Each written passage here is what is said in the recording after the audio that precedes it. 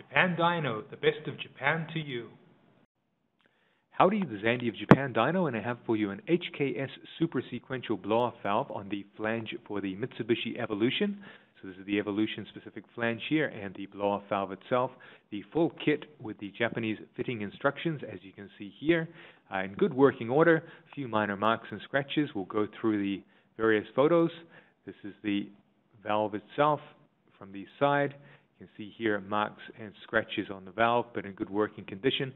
This is the factory set valve, so it does not have the adjustable bolt and locking nut on the back here. It is the factory set valve. Of course, the super sequential, a diaphragm type sequential blow-off valve. Diaphragm is in this area here. A spring resisting the movement of the diaphragm is in this area here. Boost pressure from below, and the intermanifold vacuum also pulls on the diaphragm.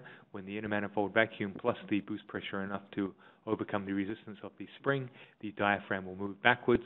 The diaphragm is attached to a small piston in this area here, which then, when it pulls back, will release small boosts, small chirps of boost through the little funnel here, giving that distinctive blow-off HKS SQV blow-off valve sound through the funnel or the trumpet at the front here.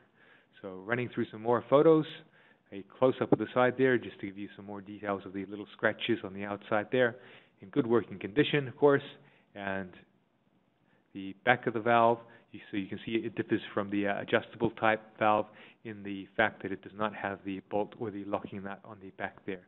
So factory set by HKS, and the other side, much tidier, as you can see there, hardly any marks on it at all, very clean, and the front of the valve with that distinctive HKS look. So this is the little piston here that pulls back, and the boost squeezes around the edge here, giving that chirping sequential sound. So the flutter achieved by the fact that it has a diaphragm in the back there that pulls on this piston. So the HKS SQV from here in Japan, made in Japan. Thank you. In order to serve you better, we have our website at www.japandyno.com, as well as our blog, the Japan Dyno Daily Fix, where we feature items of special interest. Look forward to seeing you there.